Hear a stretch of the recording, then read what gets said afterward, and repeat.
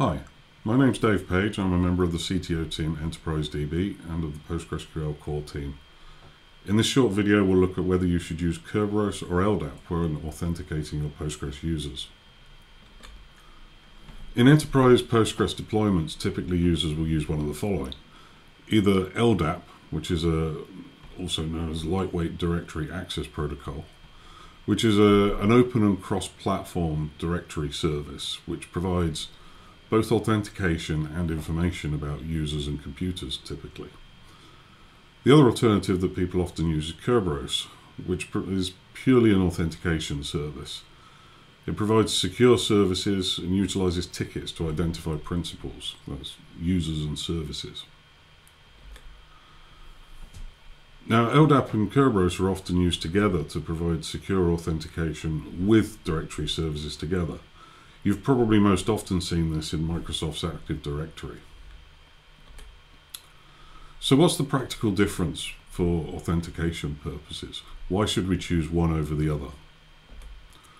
Well, if we look at how LDAP works, the client computer sends a username and password to the PostgreSQL database or any other service. It may not be Postgres, it could be pretty much anything that uses authentication. Postgres then forwards that username and password to the LDAP server, and the LDAP server will respond saying whether that user is properly authenticated or not. In other words, whether access is granted or denied. With Kerberos, things are slightly different. The username and password is sent to the Kerberos KDC, or Key Distribution Center, and that will return to the client computer a ticket, which the client computer then uses to identify the user with the other services, such as Postgres. So instead of sending the username and password to the Postgres service, the client will then send the Kerberos ticket to Postgres. And that proves who this user is. Now, it's worth noting Kerberos is somewhat more complicated than this, and this is a simplified diagram. So what's the key difference here? Well, specifically, it's who has access to the credentials, or what has access to the credentials.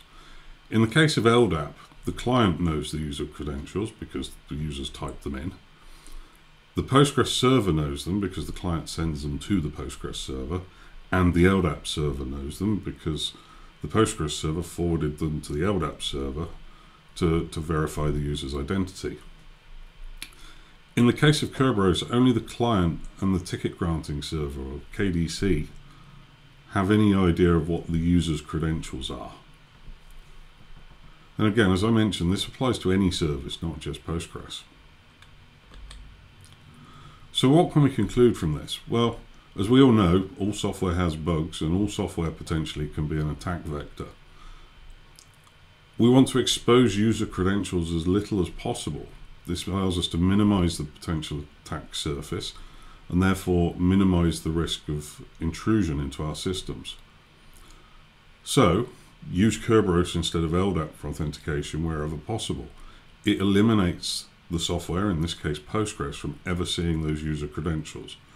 And it's one less way that an attacker could attempt to gain credentials from your users.